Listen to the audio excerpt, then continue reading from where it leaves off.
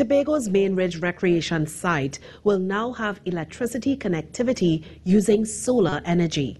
This is made possible through the European Union's Global Climate Change Alliance Plus initiative with the Ministry of Planning and Development and the UNDP.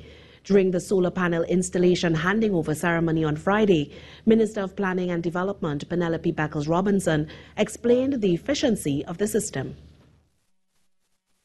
If this building were home to a family of 4, and based on the annual per capita consumption of electricity in Trinidad and Tobago that I gave previously, this building would have excess power to supply the grid. This also represents an added value beyond the power supply and cost savings, as the visitor center now presents a special appeal to those visitors who seek an eco-tourism product with a minimal carbon footprint whilst offering the amenities necessary for a comfortable and enjoyable experience.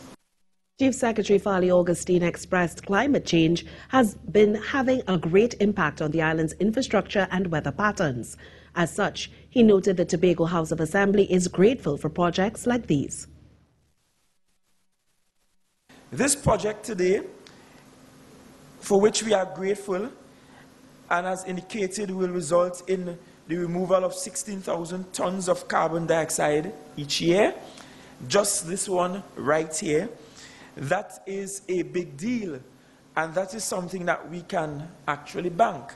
And I see representatives from the Hotel and Tourism Association here, and I'm sure they'll be happy to go abroad and promote this island as not just being great for its views and its people, but being great because of our environmental awareness.